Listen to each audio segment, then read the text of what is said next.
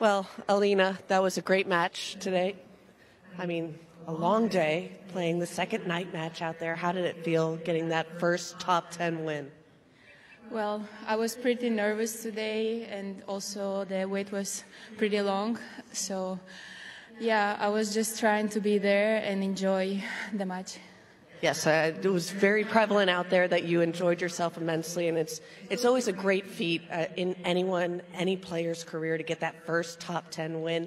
Were you looking forward to this match once you got through that first round? It was a really difficult first round. Were you looking forward to tonight's match out here on Margaret Court Arena? Yeah, I'm proud of myself. I could manage my emotions, and yeah, I enjoyed a lot today, and hopefully the next matches are going to be as positive as it was today. Yes, and I haven't seen many players break down Maria Sakkari physically and also handle her shots as well as you did. You were really effective with your down-the-line balls and also mixing up the pace, throwing the ball up high. Was that part of your game plan going in, or did you work it out along the way? Yeah, to be honest, for some reason I had a good day today, so everything I was trying was working really good. And yeah, of course, Maria is an amazing player. She's my role model, and yeah, I'm glad I could show my best game today.